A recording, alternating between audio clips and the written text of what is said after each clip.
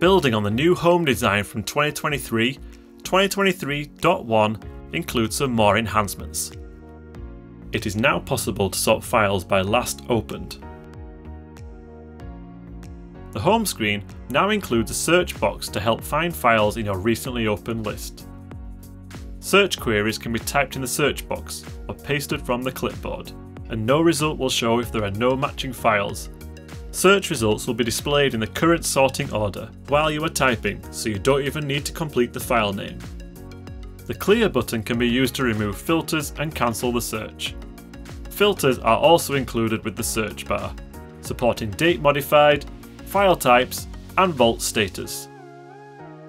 File types and vault status will dynamically change based on what's in the recent list, and vault status is only available when a vault project is active and logged into Vault. A number displayed on the filter icon indicates the number of filters being applied.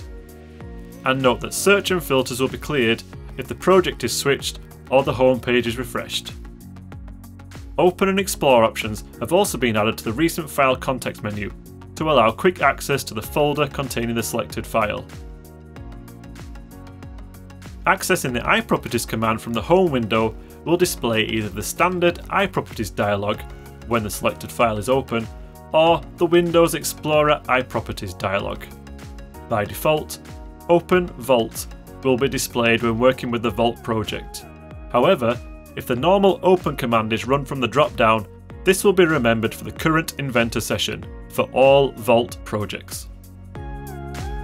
All this and much more in Inventor 2023.1.